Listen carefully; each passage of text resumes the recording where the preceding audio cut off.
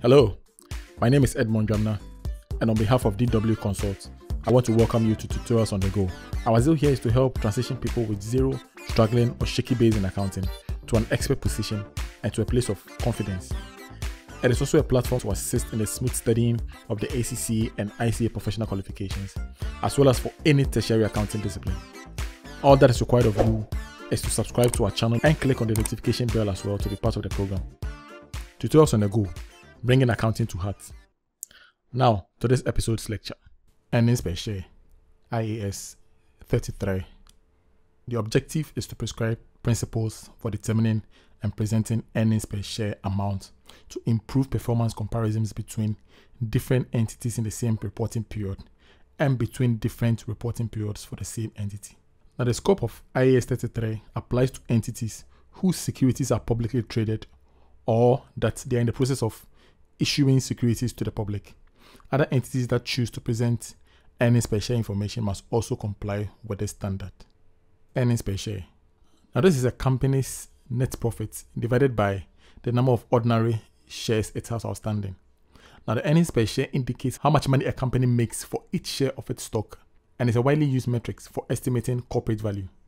A higher value earnings per share indicates greater value because investors will pay more for a company's shares if they think the company has high profit relative to its share.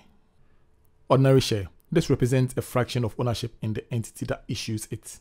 The ordinary shareholder gets a vote on company's major decisions decided at its shareholders meeting. Potential ordinary shares. This is a financial instrument or other contract that may entitle its holder to ordinary shares. So examples could be convertible debt, convertible preference shares, share warrants, share options, share rights, employee stock, purchase plans, contractual right to purchase shares. Let's now move on to discuss basic earnings per share. This is a company's net profit divided by only the number of ordinary shares it has outstanding. So it tells investors how much of a firm's net income was allotted to each share of ordinary share or common stock. So businesses with simple capital structures, where only common stock or ordinary shares has been issued, need only to release this ratio to reveal their profitability. Okay. So the formula for basic earnings per share will be net profit less preferred dividend.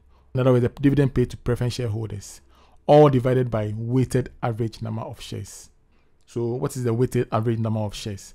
So this reflects the period to which the shares have been existent in the reporting period of the business. It is essential when there are changes in the outstanding shares. So continuing on the weighted average number of shares, we have a full price issue. So this is when a share has been issued at its market value. When we come to bonus issue, we assume that the bonus was issued at the beginning of the year and that the bonus issue has been with the business for the entire accounting period. Therefore, we don't have to prorate it. However, when we come to right issue, we'll assume that the shares is a mix of bonus and full price shares. So for the bonus element, as explained earlier, we'll have to assume that they have been in issue and therefore adjust the comparative. That is either the prior year or a rival in the industry. Now let's test our understanding. Kate has its year end on 31st December each year. So on 1st January 2020, Kate has 6 million ordinary shares in issue. So profit for the year to 31st December 2020 were $14.4 million. So we have to calculate the basic earnings per share with the following assumption. First, the share capital has not changed during the year. Secondly, an issue of 1 million new shares at full market price on 1st August 2020. Thirdly, a 1-for-2 bonus issue occurring on 1st November 2020. And lastly, a 1-for-3 right issue 1st July 2020 held at $3. Now the price of a share immediately before the right issue was $4. So the formula, as we have already alluded to, is net profit less preferred dividend divided by weighted average number of shares.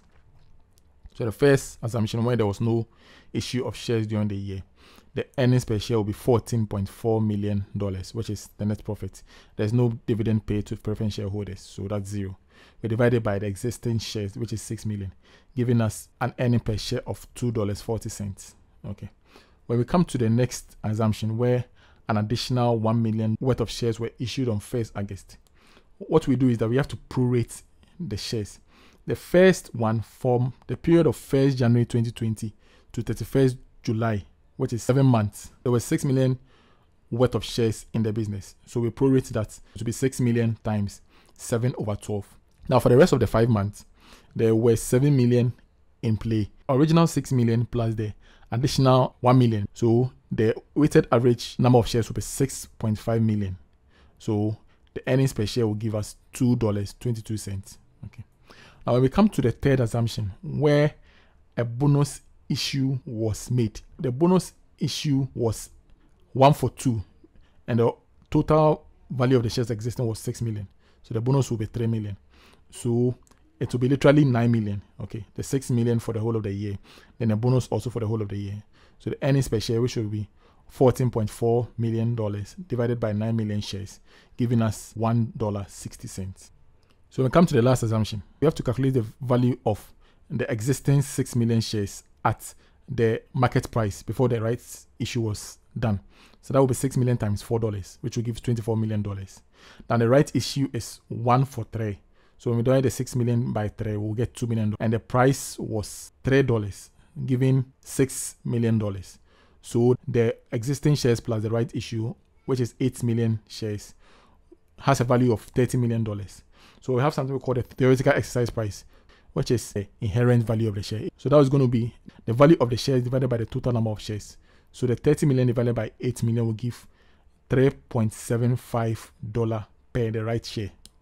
After that, we will now have to estimate the number of rights issue at the theoretical exercise price. So that will be the value of the rights issue divided by the theoretical exercise price. So the actual number of shares from is 1,600,000 shares. So the difference will be the bonus issue, meaning the bonus issue is now 400,000. We are now going to work out the weighted average number of shares. So we start with the ordinary shares that was existing at the beginning of the year, which is 6 million, fully weighted. The bonus issue of 400,000 will also be fully weighted. And when we come to the rights issue, the number of shares was 1.6 million. Then it was issued on 1st July, meaning it has to be prorated or weighted for 6 months, giving 800,000. So the weighted average number of shares for the fourth assumption is 7.2 million. If you make a mistake and you pick the 2 million number of shares from the rights issue and prorate it by 6, you realize they're going to get 1 million added to the 6 million and get 7 million, which will render your workings wrong. Now that we are done with the basic earnings per share, let's move to the diluted earnings per share. So when we say a share is diluted, it means that the earnings per share has been reduced or the loss per share has been increased with the assumption that potential ordinary shares has been exercised. So meaning convertible instruments have been converted, options or warrants have been exercised, or that ordinary shares are issued upon the satisfaction of specified conditions. So when we say a share is diluted, it means that there have been an introduction of more shares, which has rendered the existing shareholders lose the proportion of their ownership in the business. Okay. So with the earlier ones, the bonus shares and the right shares are issued to the shareholders. Okay, so it doesn't result in losing the proportion. So for full price issue, the earnings should be adjusted by adding back any cost that will not be incurred once the dilutive instrument has been exercised. Okay, so this will include the post-tax interest saved on convertible debts. More on diluted earnings per share. So for convertible instruments, we'll have to add the maximum number of shares to be issued in the future. For options, we add the number of effectively free shares to be issued when the options are exercised. Okay, so let's test our understanding. So Ronaldo Limited has calculated the basic earnings per share based on an actual shares of 100 million and earnings of $500 million for the year ended 31st December. So for convertible debentures, on 31st December 2020, Ronaldo had an issue $10 million of 5% convertible loan stock. So the loan stock is convertible at the following dates with the following terms. On 31st December 2021, 125 shares for every $100 of loan stock. On 31st December 2022, 120 shares for every $100 of loan stock. So the tax rate is 20%. For share options, Ronaldo also granted 100 million options at the same rate. The option price is $2.5, but the average fair value of a share price is $4. So we have to calculate the fully diluted earnings per share for the year to 31st December 2020. For the solution, the first one, which is the convertible bond, 500 million which is in existence, will be there. plus the 400,000. The convertible bond attracts an interest of 5%, but because we are assuming that it is converted into shares, we do not have to pay that money again. It becomes a savings. Now, 5% of the 10 million is $500,000, and this will increase the revenue or the profit for the business, which will attract 20%. So the net savings will be 400,000. Or when we come to the denominator, for the question was said that for every $100 of the convertible bond, 125 shares will be issued. So the value of the convertible is $10 million. So when you divide by the 100 and multiply by 25, you're going to get 12.5 million shares issued for the convertible.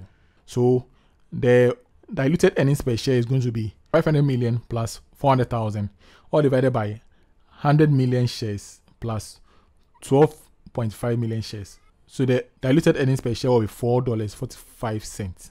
When we come to the options, there's not going to be any savings, because options is that you have a valuable employee in your office and you want to tie the person down. So you tell the person that if you stay for 5 years, you're going to let the person hold a certain number of shares. So when you come to the bottom, the 100 million is already in existence, plus the shares that is going to be in issue. So here, how to determine their converted shares will be the difference between the fair value and the option price divided by the fair value. So when that is done, we multiply by the 100 million.